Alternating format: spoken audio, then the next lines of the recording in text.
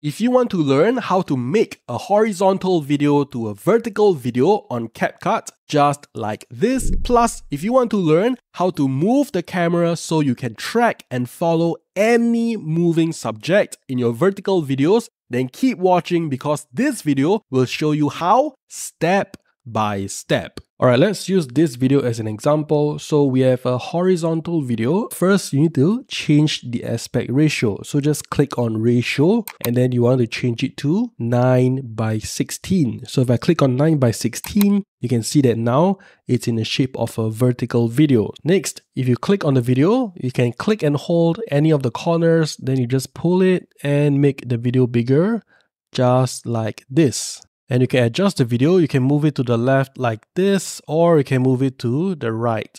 Or you can just keep it in the middle like this. So this is how you convert a horizontal video into a vertical video. Now for some videos, we have to move the camera. So let me show you an example. So first let's put her in the middle. And if I play the video, you can see that she is actually moving out of the frame like this. And then at this point, you can see she's actually moving out of the video. So we need to move the camera so that we can track and follow the subject, right? So to do it, just go to the start of the video and then click on the video. And if you look on the right side at position and size, you can click on this diamond which says add keyframe. So click on it. Now after you add your keyframe, just play the video first, and anytime you need to move the camera, you pause the video. So let me show you. So first I will play the video.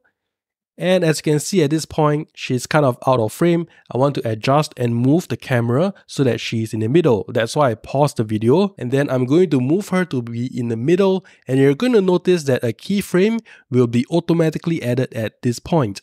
So I'm going to move her to be in the middle. Now I let go of my mouse and you're going to see that a keyframe will appear. Just like this. Now we just repeat what we did. I'm going to play the video, and anytime we need to move the camera, I will pause the video. So I'm going to play it. So now I pause it because she's at the side. So I pause the video, then I adjust her to be in the middle like this. I let go. You can see we have another keyframe. Then we just continue. We play and we pause. Move her to be in the middle like this.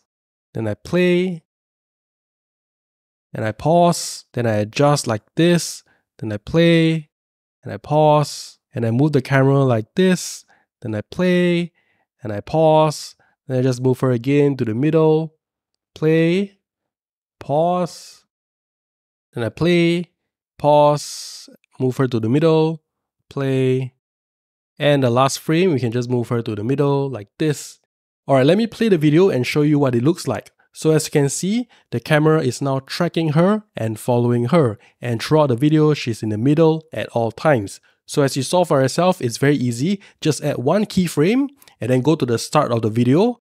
And then you play the video. And anytime you need to adjust and move the camera, just pause the video, adjust it, and then you do it over and over again. Play, pause, adjust, play, pause, adjust until you finish the entire video.